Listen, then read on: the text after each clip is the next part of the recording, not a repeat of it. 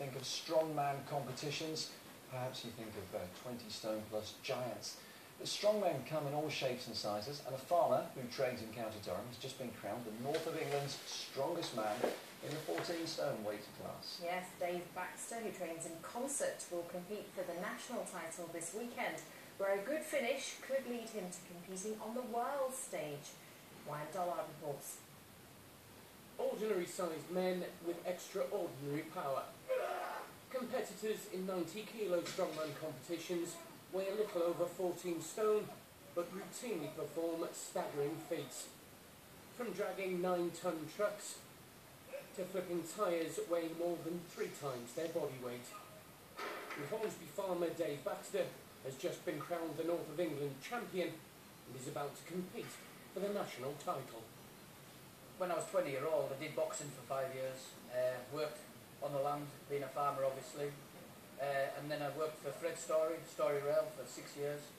And that's hard graft, 12-hour shifts, shoveling ballast. So and I was always competitive, even in working. There was a big guy shoveling ballast, I'd always go faster than him. I've always watched World's Strongest Man with the big boys, like the big boys that weigh 180 kilo. And then I was approached by a physio in the gym, told me I should go to the North East, Spartan Performance, Concert, specialise in strongman.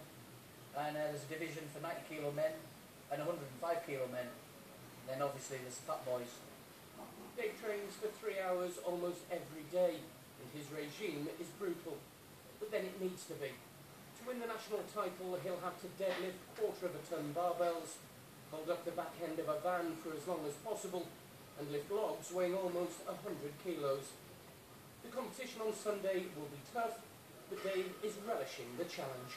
To be honest, in the England final, it's a privilege. I'm against the European champion, English champion, British champion, Britain's natural 90 kilo champion. So it's a great feel, and it's an honour to be competing against them. And we'll see what happens.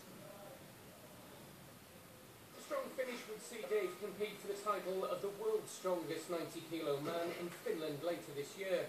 But simply to be competing for the national title is an incredible achievement in itself.